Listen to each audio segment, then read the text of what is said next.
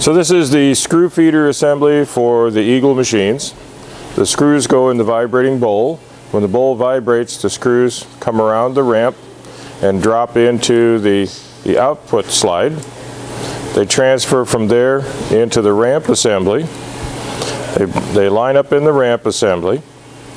When the ramp assembly has enough screws in it, which means it covers this first photo eye, then the rotary device down here rotates around, picks up 6 screws, and then comes up to the home position and waits for the screws to be asked for. When the machine asks for screws, the top plate of the rotary escapement device backs up and it drops all 6 screws into these hoses. And then when the hinge is applied, there's air that blows up through the manifold and down through the hoses to blow the screws up to the head.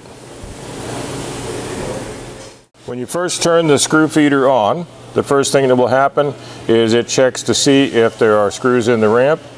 The rotary device will rotate around 1 full revolution to make sure that it's full of screws.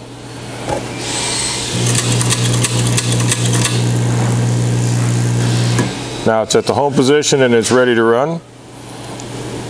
When the hinge applicator calls for a set of screws, it'll back up, drop the screws, and then go forward again, picking up 6 more screws, and the vibrating bowl will run and refill the ramp.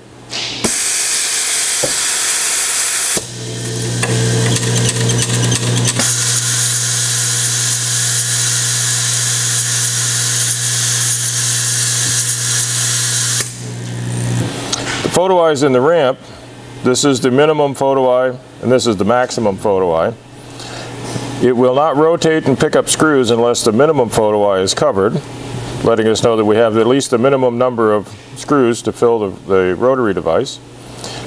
The bowl will continue to vibrate and fill the ramp until it covers the maximum photo eye, and then a few seconds after that to be sure that we have a full ramp of screws before it shuts off. When the maximum photo eye is clear again, the bowl will vibrate again to try and fill it up to maximum. When the hinge applicator calls for a set of screws, first thing it'll do is it'll blow the screws out of the hoses that are already there into the head. Then the escapement device will back up, dropping this set of screws into the hoses, and then it'll rotate around and pick up another set of screws.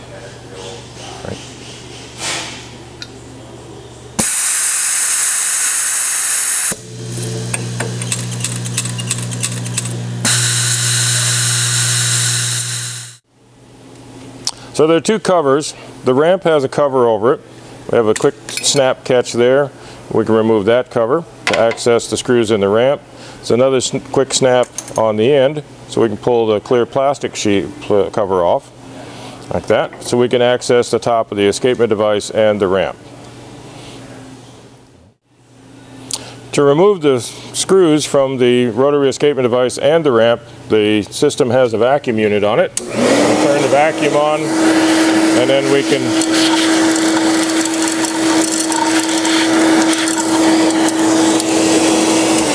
can easily remove all of the screws from the escapement device and the ramp. We'll easily remove all the screws from the ramp, the rotary escapement device. The vacuum unit can also be used to remove the screws from the bowl when you're changing the color of the screws. So as the screws slide down the ramp, they slide on the edges of these wear surfaces right here. Right.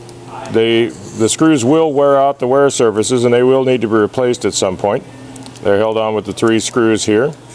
Very simple to replace. The spacing between the two plates is critical. It needs to be correct for the screw size. Each of the screw feeders, the clear plastic cover that comes off from here, has an edge that's been cut down to a specific dimension. That dimension is the dimension that should be between the 2 plates when you put the new plates on.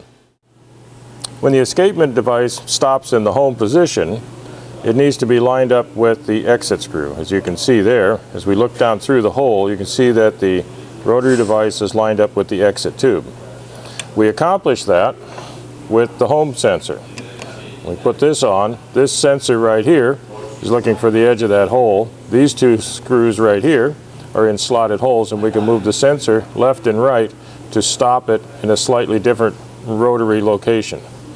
We want the screw holes to be lined up or just a little bit advanced.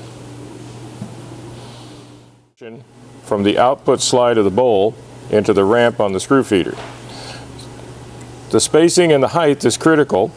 The height of this, the output ramp, should be just slightly below the bowl ramp.